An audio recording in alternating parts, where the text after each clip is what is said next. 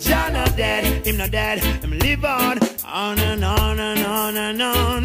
Yo, Jah not dead, him not dead, him live on in the heart of man. Jah not dead, him not dead, him live on and on and on and on. Yo, Jah not dead, him not dead, him live on in the. Peace, peace. This your host, Selah Shalom. And this is a Cosmon Teachings in the words of Jehovah and his angel ambassadors from the Cosmon Bible, OAHSPE. And the topic of discussion today is going to be called the Cosmogony and Prophecy Series, Part 1, Understanding Vortexian Current, the First Cause of Creation. Now this is a series that'll be explaining how the Creator created creation using Vortexian current as the foundation for all created things. Sun, moon, stars, and planets. Now, in the King James Bible, it states that God created the heavens and the earth, but without an explanation of how he created it. But here in OAHSPE, I will be explaining exactly how the heavens and the earth were created, along with everything else in the universe, in these series. Now, the first part is called Understanding Vortexian Current, being that the vortex is the foundation and the first cause of all created things, sun, moon, and stars and planets. Now, the universe is made up of minerals. All minerals are expressed in three forms: gas, liquid, and solid. And all of creation is expressed in these three forms. All the minerals on the periodic table of elements are in a gas form. So iron, carbon, gold, nickel, copper, and any other physical mineral are expressed in these three forms: gas, liquid, and solid. Now, out of these three forms, which one came first? That would be gas. Now, ether is a gas, and gas is the first cause of creation. All things in creation start from a gas state, then become a liquid or solid, and then return to a gas state as proof of its origin. Water and fire are manufactured by gases: hydrogen, oxygen, and helium. So before there was light, fire, and water, the gases existed prior to their coming forth.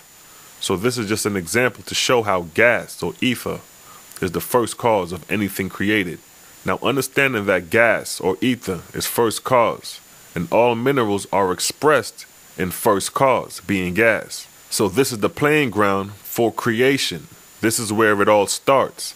This is the so-called nothingness, the beginning, the gas state. Now, coming back to Vortexian current. What is Vortexian current? First, a vortex is nothing more than a whirlwind, despite the nature of the material, whether it is a whirlwind of air, water, sand, the formation is still the same. And these are the examples on Earth on a microcosmic level to show what happens on a macrocosmic level. So first, for a vortex to exist, it has to be given a rotary or revolution in the ether, being the gas state unseen, in order to be generated. And the person who gives this rotary or revolution to generate a vortex is the Creator, Jehovah. Now, in the book of Cosmogony and Prophecy, chapter 1, verses 8 through 10, and verse 16, it gives a general breakdown of a vortex, as it states, verse 8, the greater diameter of the vortex is east and west, the lesser diameter north and south, with an inclination and oscillation relatively like the earth. Verse 9, the name of the force of the vortex is called Vortexia.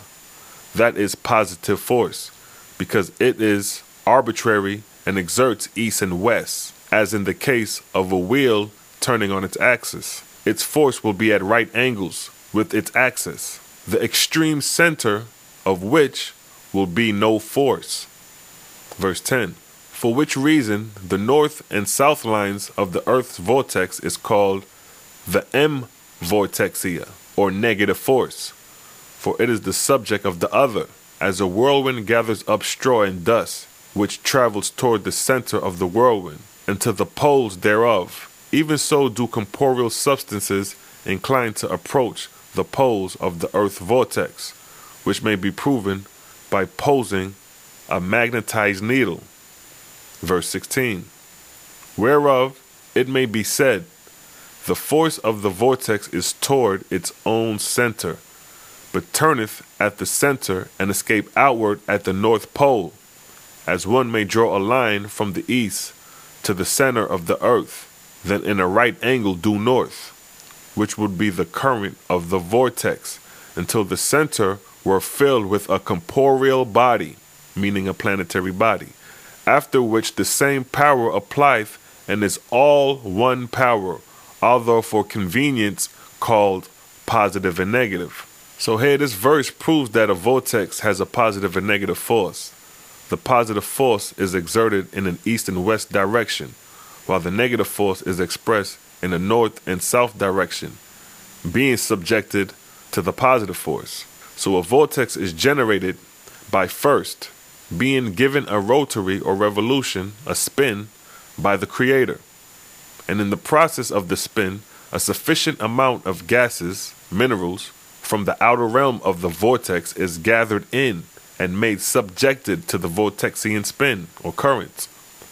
Once the gases are subjected, or minerals, the vortex carries the gas in currents flowing in an east and west direction, descending downward south to the center of the vortex, where it becomes condensed. And it is at the condensing phase that the vortex begins to manifest warmth, heat, and eventually light in the condensed center of this vortex. And these are the general rules of a vortex prior to any planetary body, sun, moon, star, comets is made.